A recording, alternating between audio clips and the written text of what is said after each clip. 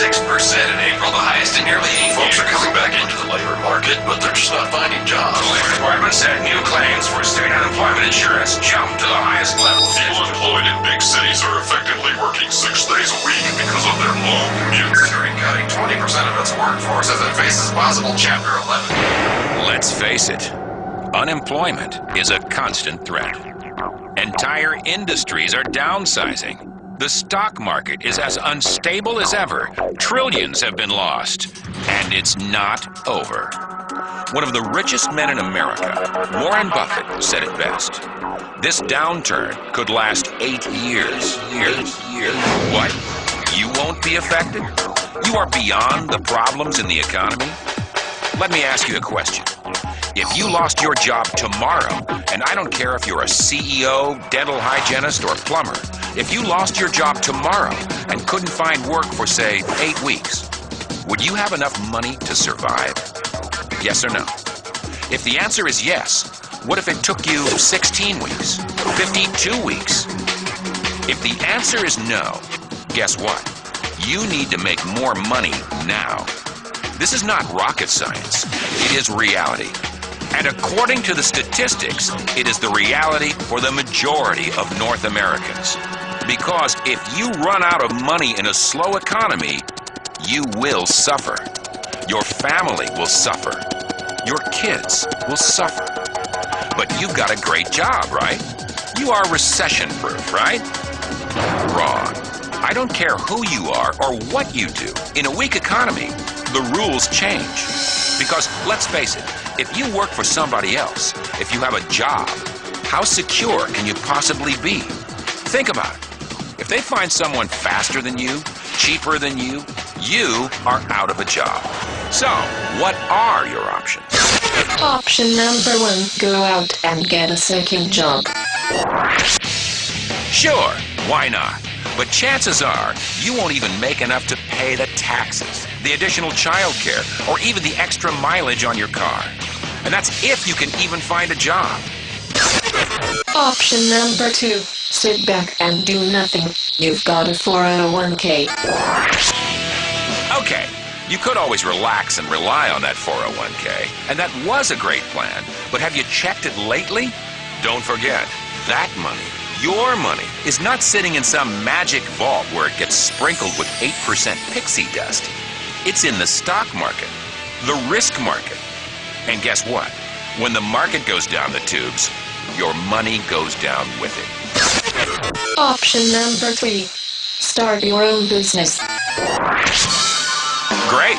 Of course, first of all, you'll have to lease an office, buy a phone system, sign contracts, get a CPA, letterhead, inventory, warehouse space, and oh yeah, employees. That sounds like fun, right? And with 95% of small businesses going out of business the first year, good luck.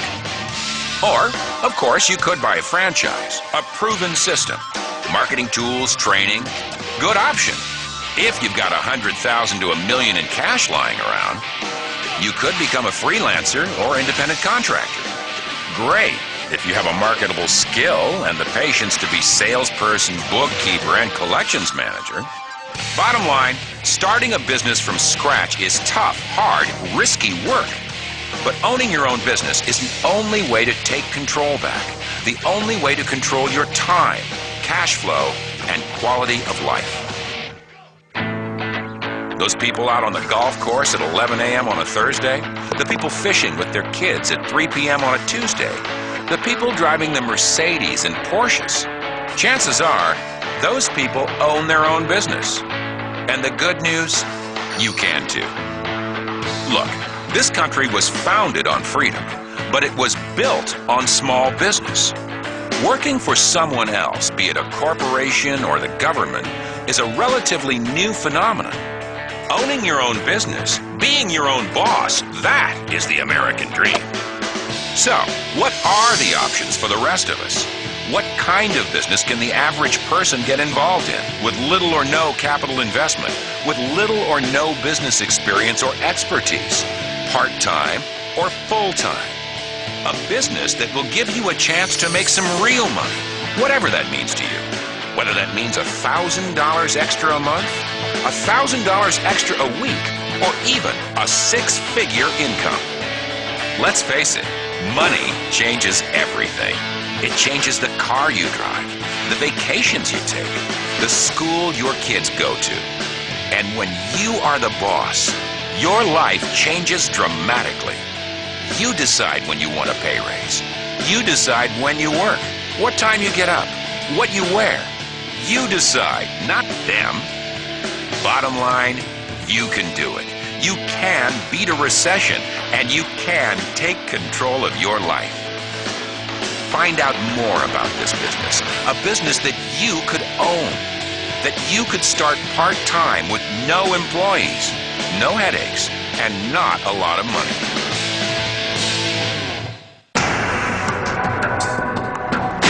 Let's face it, the economy is weak, and with the current global situation, it looks like it will be that way for a long, long time. Look, you can live in fear of the economy, or you can control the economy. It's your choice. What is your plan B? You may not have as much time as you think, but whatever you do something, because the government isn't going to save you.